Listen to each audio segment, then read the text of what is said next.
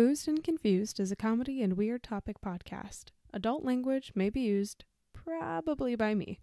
While our episode topics may be educational in nature, we are not responsible if your children start dropping the F-bomb to their kindergarten class. Listener discretion is advised.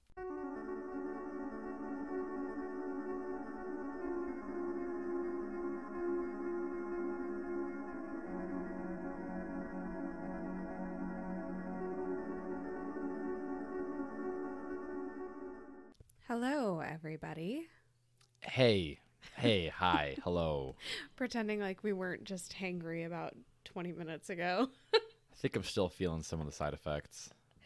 I am Carolanne. This is Matt. Welcome to another episode of Boozed and Confused. Boozed and Confused. And this is a Carolanne episode. And this is a I'm drinking episode. Yeah, it's not just water this time. I'm just entertainment. Yeah. Before we dive into today's episode, we have some housekeeping. We do have some housekeeping. Don't forget to leave a review. No. So we're on all your favorite social media, Facebook, Instagram, and Twitter. You can come hang out with us. I've been like a little bit more active on there. Yeah, I liked that Godzilla post. It was funny. That was funny. Tied in with the Titanic episode pretty nicely. A little too well. Yeah. Yeah.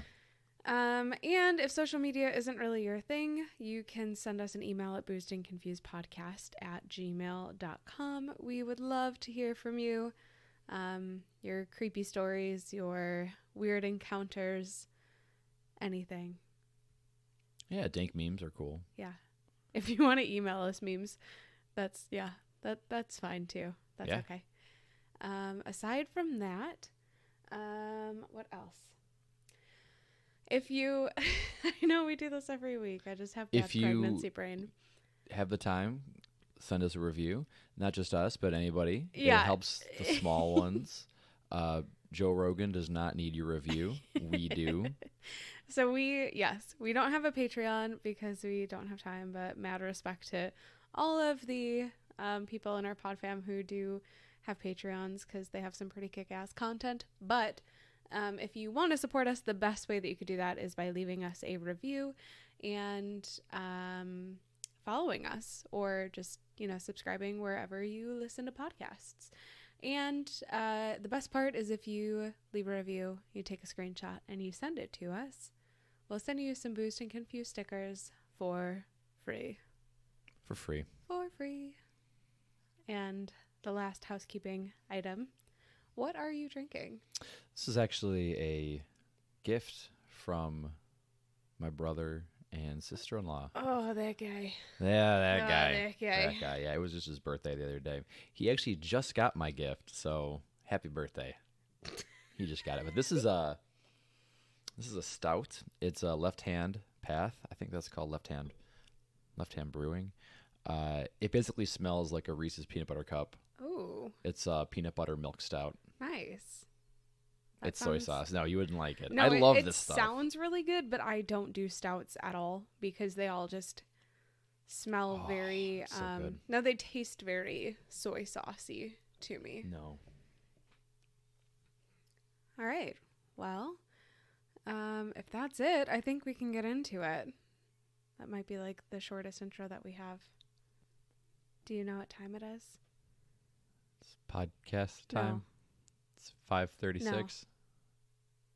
It's tax season time. Well, you're in charge of the finances in this family, and this is a very good thing. So, yeah. I have no idea. Yeah, so it's tax season. It's extended again because of COVID. Usually tax day falls on April 15th.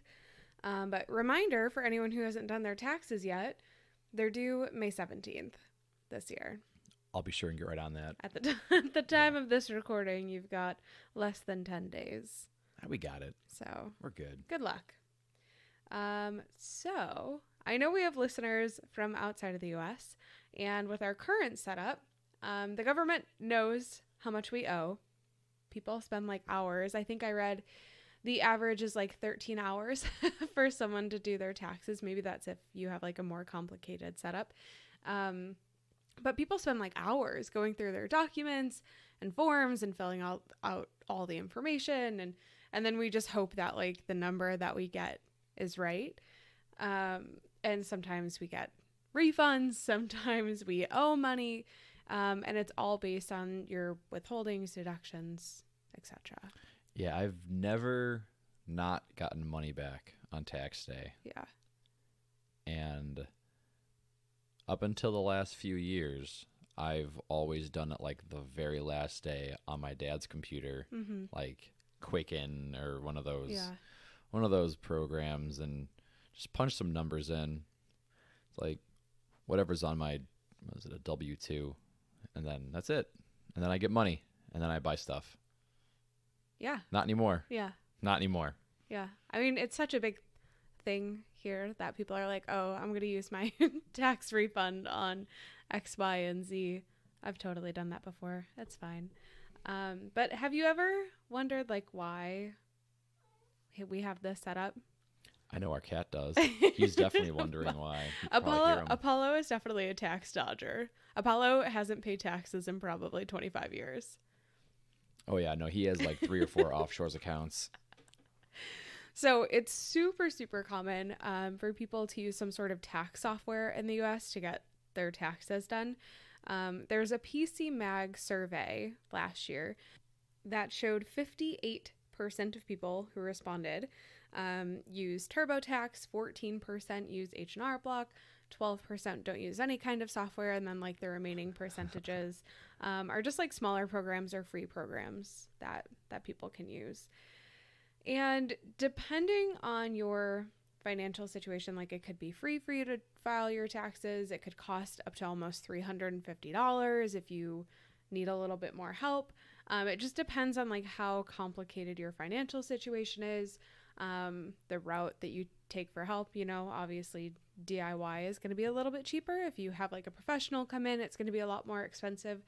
And DIY packages can be anywhere from like $60 to $120, which if you think about like $60 to file your taxes, it may not seem like that much, but then you kind of think about how many other people are paying $60 to do your taxes. Yeah. So I'm willing to bet like a decent amount of people who listen to us in the US have probably used a tax program. I know that we don't, because we got a guy. We got a girl. Well, no, we have a guy because you have a bunch of 1099 stuff that is just... Oh, but I've never known I could write off all the things I buy. Yeah, well, not all the things. All the things. And that's another thing. It's like the deductions that we have in a lot of countries, like you don't really get those deductions, and it's kind of more unique to the US, which I think is very interesting. That was something new that I learned while I was doing research for this. But it's safe to say that companies like these make a shitload of money. It's a killing. Like an absolute ton of money. And one of my favorite quotes of all time: there are 2 things guaranteed in life. What are they? Death and taxes. Yes. So with the current setup that we have, there's always going to be a need for people to like enlist in the help of these programs because our taxes are so complicated in the US. But it's not like this in other countries. Yeah, you told me this yesterday. I think it was yesterday. And I had no idea. Yeah. I had no idea either until I started. I mean, I probably found out maybe within the last couple of years, but I thought this was like the norm. And it turns out it's not. It's like a very, I wouldn't say US only, but very unique to the US. But there are countries where you can just sign on to like a government page, right? And they tell you what you owe with like everything listed out. You literally just look through the numbers and like verify that everything is right. And then you press OK. Like it would take you more time to finish that beer than it would for you to like finish your taxes. Test me. Yeah. Test me. Try it. Or you could finish it really fast and taxes would maybe go by a little bit quicker. It. And so, I mean, the thing that like blows my mind about this is like there's no guessing, you know, there's like no heart palpitations wondering if, you know, if you get your taxes wrong, if the IRS is going to audit you and then like come to your house. I don't think they do that. I don't know if they do that, but like maybe that's just my fear, and that's partially why we pay somebody else to do our taxes. But it's like really just as easy as like confirming what the government tells you what you owe. And that's amazing. Here's the crazy thing. Wait, it gets crazy?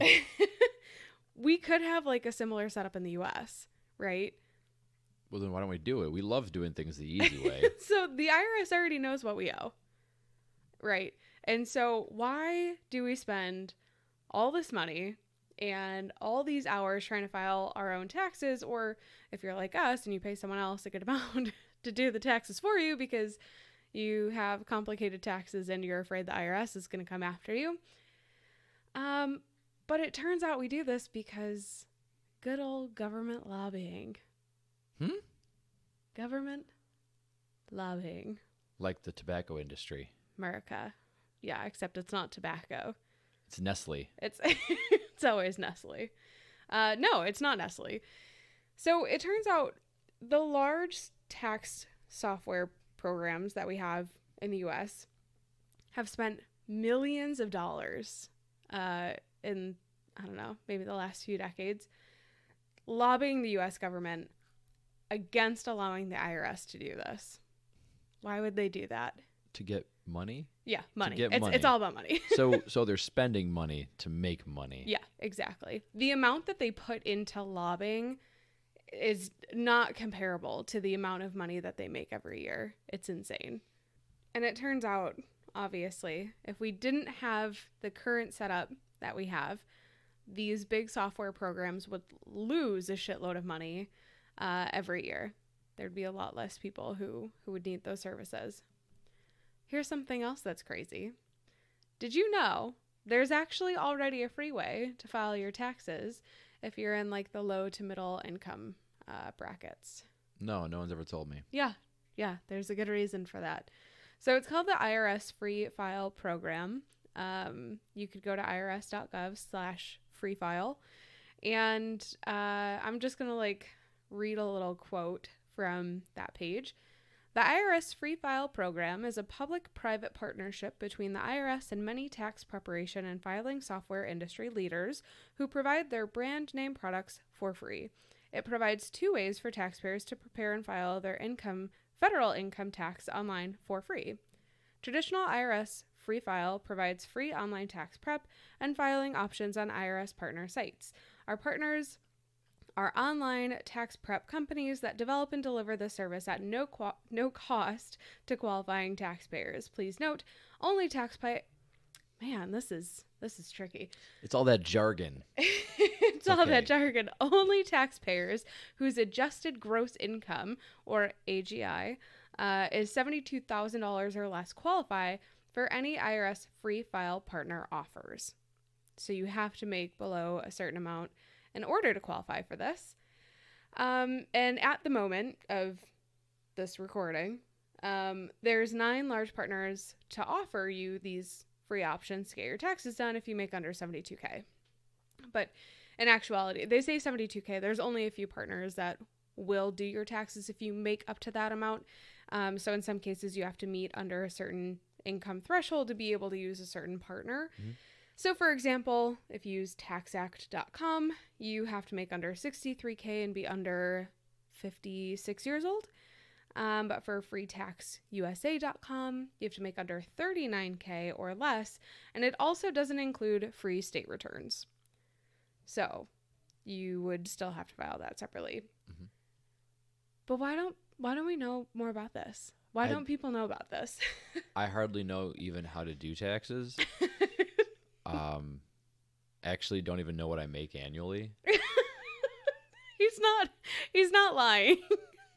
I know that I get paid sometimes. Yeah. I am a very poor example of a feasibly responsible adult. Or maybe you're the example of like the average American with their finances. If I'm the average, no. I'm doing quite well in regards to like keeping the credit card balance low. Student loans are like very responsible. I have a savings account. I have like 3 offshore bank accounts. You don't have any offshore bank accounts that you know of. See, this is why the IRS is going to come to our house. I'm just kidding, FBI guy. I mean, IRS guy. Mwah. Yeah. I'm just kidding. Yeah. All right. So where did this free file stuff come from? Why don't more people know about this? Like, the amount of people I'm sure who fall into that income bracket who probably still pay to do their taxes when they actually don't need to. The IRS doesn't really have a huge marketing budget. Have you ever seen an ad from the IRS? No, I just get phone calls from the IRS saying that I owe money and they're going to start putting me in jail if I don't do it soon. So I buy them gift cards from Amazon or something.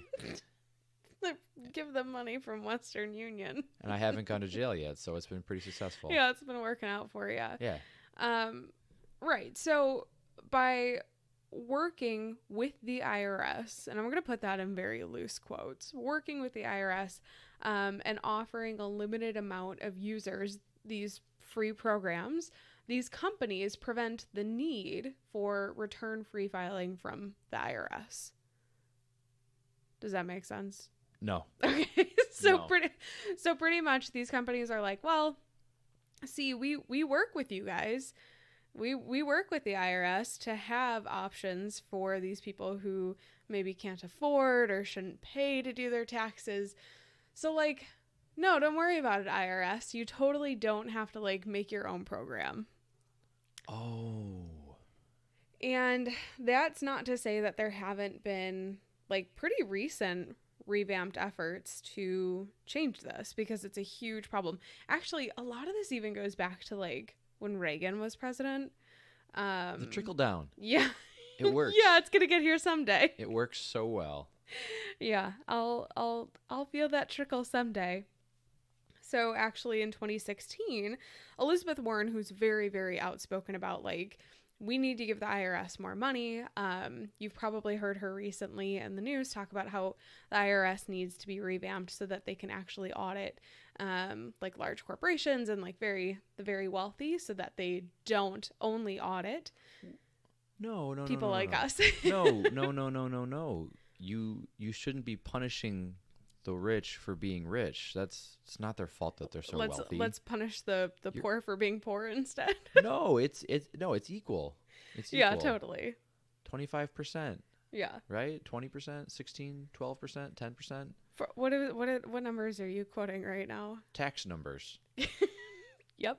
These are These are numbers. 10% tax. Yeah. Cook County tax, sugar tax. 10.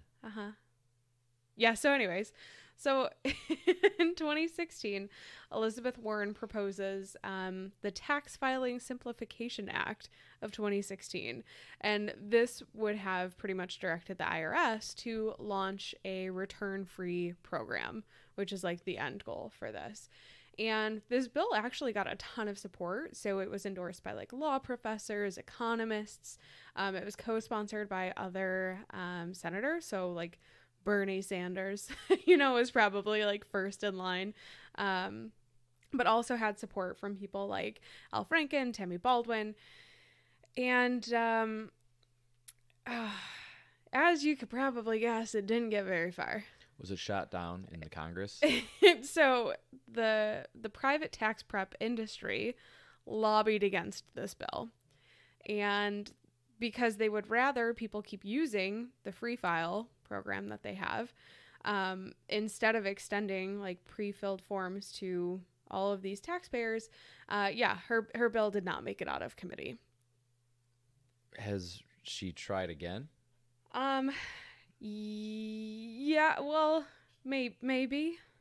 Because I feel like if she tried to pass that bill now, I think seeing how the times are changing. Yeah, I think that would pass. Yeah. So here's the other crazy thing. I know I've said that a lot.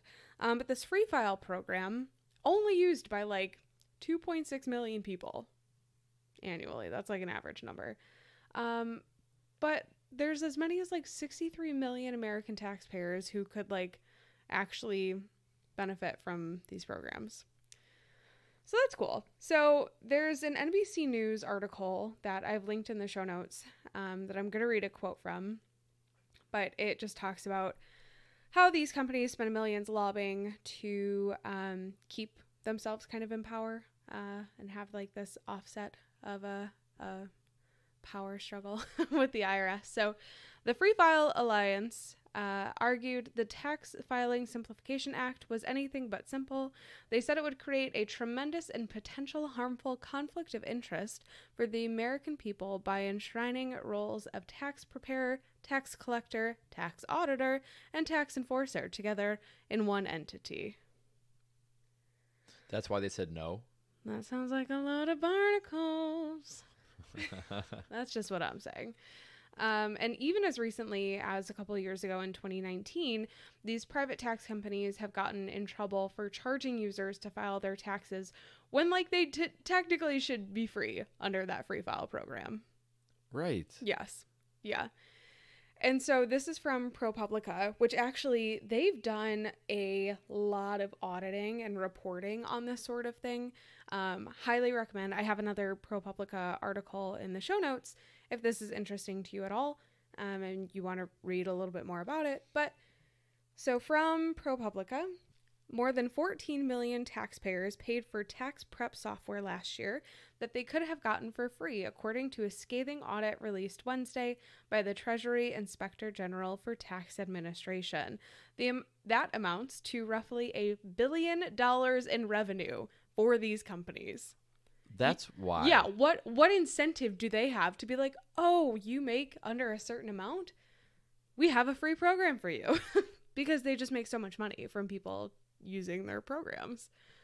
Yeah, that's just good business. Gonna add to that, around 104 million taxpayers were eligible for Free File last year, according to the audit. Of those, just 2.4% actually used the free government program. Yeah.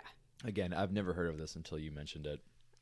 So what's happening is like these companies are just banking on the Free File program, loose quotes, and then, you know, getting it into law would pretty much like close the door on the IRS ever actually making their own, free tax filing system. Lobbyists. To make matters worse, some of these companies have actually gotten in trouble for removing some of their pages that would direct to the free file from showing up on Google. So for example, if I go to Google and I search for free tax filing, I might get ads for some of these companies, but I'm not going to get any results from these companies that would direct me to the free file pages. And these companies got a big slap on the wrist a couple of years ago because this was found out, and it was found to be a little bit predatory. So now they have to re-index their pages on those search results. And that's why we all have such a complicated tax system in the U.S. when it comes to doing our returns.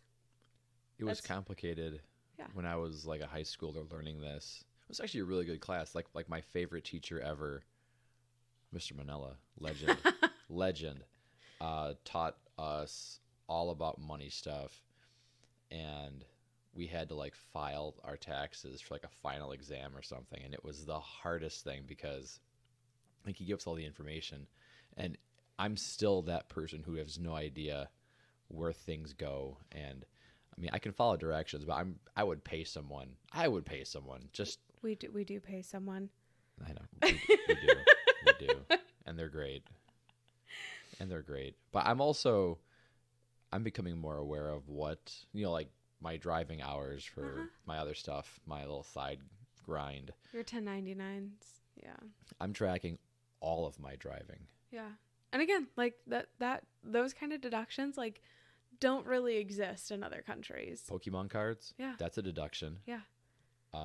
A new pair of soccer cleats, deduction. Yeah. Wait, hold on. Did you say Pokemon cards? What? No.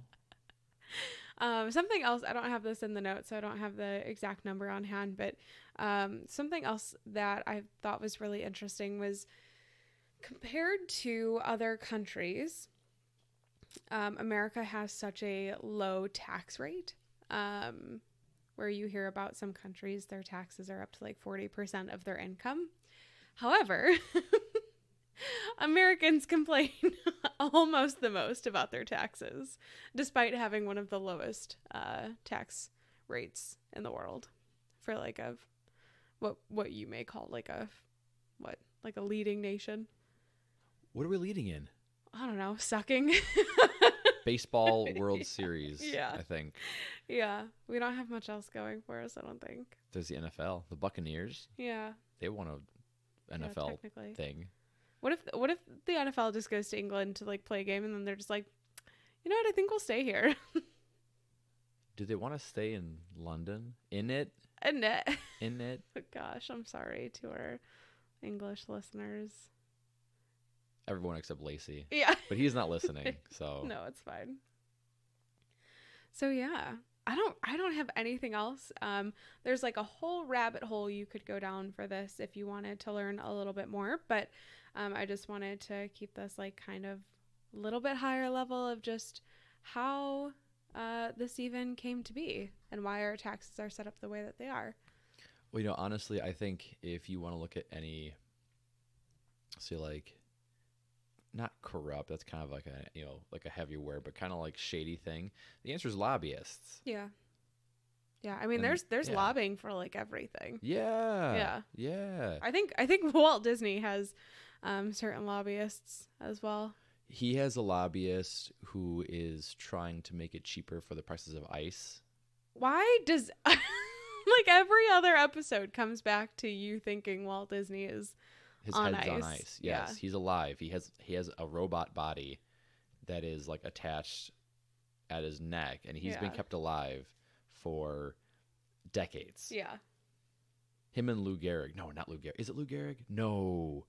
Oh, it's not Lou Gehrig. It was a famous baseball player who played for the Red Sox. Ugh, I don't know. I know you don't know sports history. But he recently passed away. And by recently, I mean like within the last 20 years. Oh, okay. Yeah, totally. Probably closer to like 10, 15 years, whose I believe head was removed and frozen. Oh. Yeah, okay. I think it'd be dope if you take a bunch of like athletes and then, you know, when they pass away eventually, take their heads and put them on robot bodies, and you can have like retired. What in the dystopian hell is that? No. And if you lose, you get turned off. God, no. I think I'm good, thank you. I don't want to think about that anymore. I'll find the right lobbyist for it. Yeah. Look, if these politicians can be bought, well, this is never going to change. Yeah. I think you could. I think a lot of us could be bought for certain things. Like I think Matt could be bought for like $2 for certain things. If you give me a beer and like a solid handshake and say thank you, I'll probably do anything you want. Yeah. Yeah, not me. I'm unwavering. You do it for a hot dog. I would probably do like it an for Oreo. Oh my God. Yeah, I would do it for an Oreo probably. But yeah, that's kind of it for today. Enjoy doing your taxes, or if you pay somebody else to do them. I'm glad that stress and burden is off of you and onto somebody else whose job it is. Yeah, it's a nice luxury. What to not have to worry about? To not have to worry about your taxes, just pay someone to do it. Comes at a hefty price. But at least I don't have to worry about the IRS showing up at my house. So, yeah. But if they keep calling you, keep sending them gift cards. Yeah, just to make sure. Yeah. So, just like a PSA, if you make under $72,000 a year in the U.S. and you got to do your taxes, irs.gov/freefile has some good resources for you so that you can do your taxes for free. You don't have to pay. If I had known this years ago. Yeah. Years ago, I could have used this. Yeah. So, alrighty. Well, hope everybody enjoys doing their taxes. Hope you enjoyed this. Feels like a mini episode. And it feels like a different kind of episode, maybe because there's no aliens. There's corporate conspiracies, which is really my thing, but they're the true villains in this world. The corporations. Alrighty, well, I guess we'll see you guys next week. Yeah. provided I don't have a baby sometime in between now and then. Yeah, don't do that. Don't do that yet. We talked about recording episodes just to have in the queue, just in case, No, I'm fully prepped and ready to bring on like guest speakers, and we'll talk about. And you're not gonna know anything. how to post them. I'll figure it out. We got this. Alrighty, well, see you guys next week. Okay, thanks everyone. Bye. Bye.